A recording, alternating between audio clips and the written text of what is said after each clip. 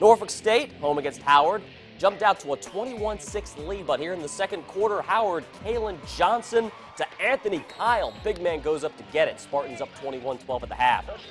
That started a 27-0 scoring run from New Hampshire. Fourth quarter, the same connection. Kyle adjusting, comes down with it, 33-21 Howard. NSU tries for the comeback. Greg Hankerson, career high 366-yard passing, 4 total touchdowns, not enough. Howard comes away with the 33-28 win. Norfolk State now 0-2 in the MEAC, and 2 more scores. James Madison 2-0 in the CAA with a win over Delaware, 43-20. Christopher Newport University upset at Rowan, 10-7, their first loss of the season.